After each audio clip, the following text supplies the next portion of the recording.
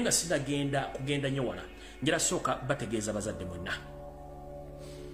ekigendererwa eky'abantu bano si kuba nti balina kye babayambako nti babagema abaana bwe balina kye babatuusaako nedda abantu bano balina ekigendererwa ekyokukendeeza ennamba y'abaana mu Uganda ne ku lukalu lwa Africa era ng'omuntu asinza okuumamu ekintu kino ye mukyala owa health oyo gwe bayita Ruth Aceng kubanga bakolaga n'ebitongole eby'abatujju ebirowooza mu biina kye bikolera omwana w'omuddugavu kumbe basaanyawo musaanya ebibaluwa bitandise okutambula kansoke nzannye ka video kano ke mbasobera ekibaluwa kino omukyala ono yayogedde bw'ati kansoke mbazannyire ka video kano yayogedde bw'ati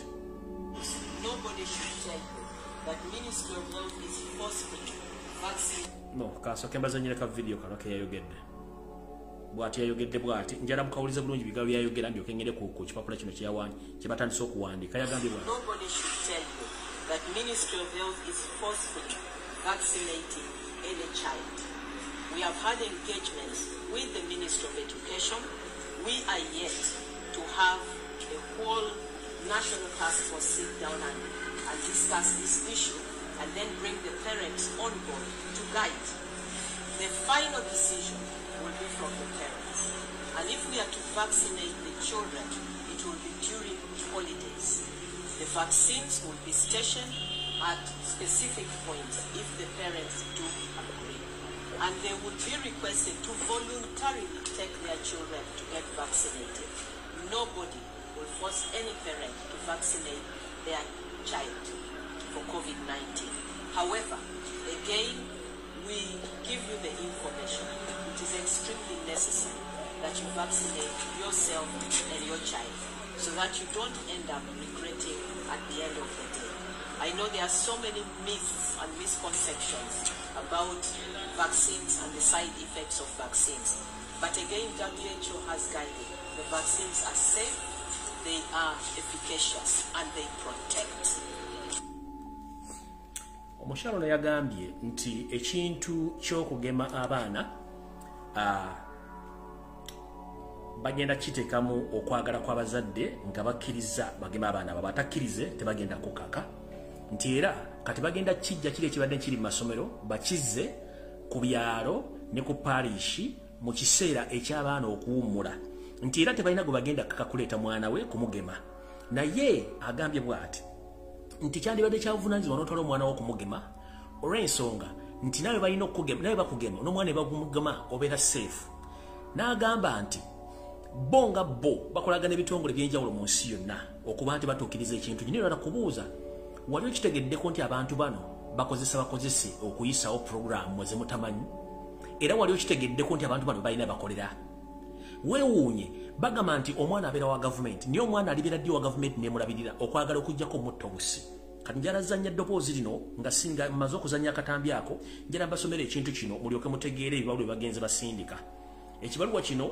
bakisindise mu Nansana municipality kino mukira bulungi nnyo bakisindise mu Nansana municipality ngenda kibasomera bulungi nnyo kikyo bakisindise mu Nansana municipality ne kino si kya Nansana municipality wokka eggwanga lino bagisindikira epapula bino ebyokutegeeza abantu okugenda okukola ki okugemesa abaana baabwe kati kanti basomere bulungi ndyokenza nnyo voice note gye mugenda okuwulira wano kitambula kitya kati bano bagenda bagenda biteeka mu municipalities ne ku byalo batandise obitambuza ku byalo n'okutambula ku byalo nga bategeeza abantu bagaye bati Nansana Municipality Council kantekene wansi the head teacher of the public and the private schools ne bakiddamu the head teachers of the public and private schools ne bagamba nti kisenyiga 19 okugema abaana abali wakati w'emyaka 12 n'okugenda waggulu ekitongole ekyobyobulamu wamu ne district ye Wakiso bateeseteese okugema okw'ekikungo okuva ng'ennaku z'omwezi 21 okutuuka mwezi 27 omwezi ogw'omukaaga omwaka 2022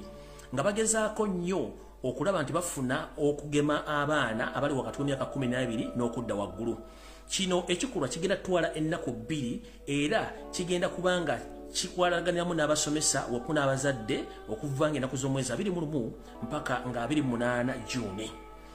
Ekiki ekigendererwa ekiri mu kino ekyebbaluwa eno mbubbo basaba okuyambibwa kwabwe okuba nti mutegeeza abantu bonna n'abazadde n'abayizi okuba nti bagenda basobola okuba nga bagemebwa olw'okuba nti kino kiteekeddwa okuba nga kikolebwa guno okusaba kusekeddwa okuba nti n'abasomesa bennyini bakyenyigiramu okutegeeza abazadde n'okutegeeza abayizi bennyini okuba nti bagenda okubagema. Kati kino ekibaluwa kyo kya Nansana Municipality bagenda bisindika buli wamu.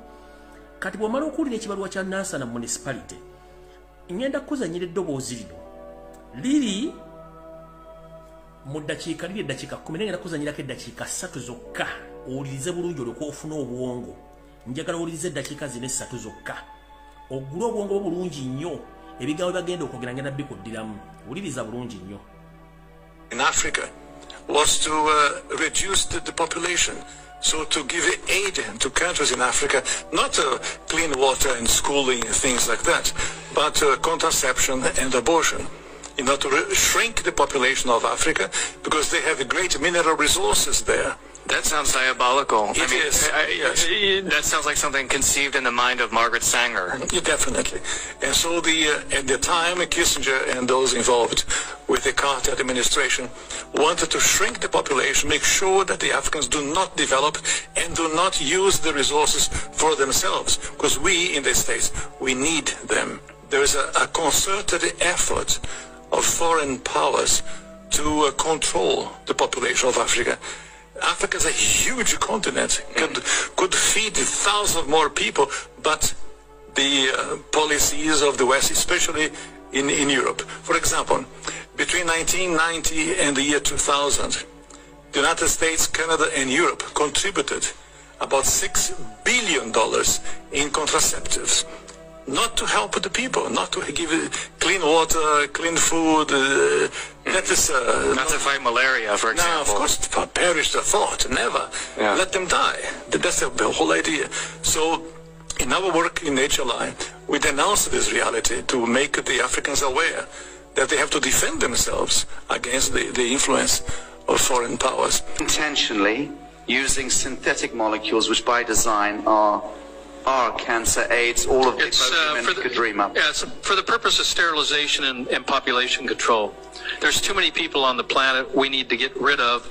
In the words of Bill Gates, at least 3 billion people need to die. So we'll just start off in Africa. We'll start doing our research there, and we'll eliminate most of the Africans because they're deplorable. They're worthless. They're not part of this world economy. So they have their rights taken away, and they're suppressed, and they're experimented. And they deserve to get this vaccine first. And from there, you want to do tiering in various countries to make sure your most vulnerable populations get it. In our country, that would be blacks and Native Americans, blacks and Native Americans, blacks and Native Americans. And if you are black or African American and you're listening to this, you need to know the truth about how you are being targeted for extermination. You and your children and your grandchildren and your parents, you are all being targeted for extermination. Now, to some extent, we're all being targeted in different ways because there is a depopulation agenda that wants to reduce the entire global population to about 1 billion people. But it seems from observing the way they're doing this, they sure do want to get rid of black people first. And they're actively doing it. It's happening right now. It's right under your nose. Most people have no clue that it's going on. And the scientific community is working to exterminate you. It's the scientists. It's the pharmacology. Evildoers. All right. Awo sagala kulwawo kyembadde njagala bategeeza kambaddemu katono mu Luganda. Eyo enjogera ebaddemu amaloboozi g'abantu basatu nga bonna boogera ekigambo kyekimu. Ngenteekateeka namutayiika eriwo yakukozesa engeri yonna esoboka okulaba nga bakendeeza omwana w'omuddugavu ku lukalu lwaliko nti bonga bo bamagulu meeru balaba nga ensi esemazinga kwe tuli Africa semazinga munene nnyo alimu ebyobugagga bingi naye ffe bakaddugala tetulina mugaso ku nsi era tetusobola kwongera ku kintu kyonna ku nsi bo kye balowooza nti kisobola okukola. So ne basalo nti batukendeze sina kindi batujje kuba basobola okukozesa ettaka eryo okujjamu ebyobugagga babyagala mu nsi zaabwe zikulaakulanya ffe tetubiinaako mugaso. Ekyokubiri basobola okukozesa ettaka lya Afrika okulimako emmere okubanga bo bwebali so bagenda kikola kata balina okukola buli mu ngeri yonna esoboka okukola nga bakendeeza ennamba y'abantu ku nsi naye ng'ennamba esinga baala kusooka kukozesa muddugavu omugyewo nga bakozesa enkola zaabwe zonna zisoboka naye nga batagetinga race oba ekkala y'omuddugavu okuba nti bamugjawo nga baagala okugjawo obuwumbi busatu obw'abantu nenga enamba esinga obungi bagenda tandikira ku lulyo lw'omwana omuddugavu wonna waali. Ebaga nti abaddugavu temulina mugaso, temutegeera, temusobola wadde kwongera kuwawudde economy ekintu kyonna, muli useless. Kati bwe mbanga ndi useless, ate onyamba otyoga nti ogenda kungema ng'omanyi ndi kyongema nkimanyi. Gwe lwaki bakulaga nti abakulembeze bakuba empiso, waliyo nga bakuba empiso eddagala bye bakuba. So nno muzuukuke kye mbagamba nti muleme kutwala abaana bammwe bagema era temukkiriza. Era oliwa ddembe okugenda n'owaabira omuntu yenna kkako okugemera obuwana kubanga eryo ddembe eryo nga gwe omuntu azaala omwana mukitegedde bulungi. Kati Munnayuganda ali eyo ebbaluwa gye basomedde kiba pulaninga kiri gy'oli gwagamba nti wasoma bali wasoma kakano bati wasoma naye ng'olina okubuka amaaso okutegeera ebigenda mu maaso. Ensonga zino tugenda sanga ku mutimbagano ono olw'ensonga bannannyini abafuga emitimbagano gino be bannannyina puroguramu eno tebajja kigamba. Y'ensonga lwaki nti Africa teggwamu ntalo abagiguze emmundu be baani bebbo. Y'ensonga lwaki Africa teggwamu bulwadde abakola obulwadde be baani bebbo. Y'ensonga lwaki Africa gy'ogenda bakusosola kubanga tebakumanyi ng'omuntu bakumanyi ng'ekisolo. Olunaku lw'olizuukuka n'otegeera nti ndi muntu lw'olitegeera obuvunaanyizibwa bwo. Abasajja bangi ab'obuvunaanyizibwa mu Amerika abaddugavu abagibwangawo ku mudumu gw'omundu olw'okuba nti bayogeranga ebigambo ebiggula bannaabwe amaaso n'okubalaga ekkubo wa gye balina okulaga.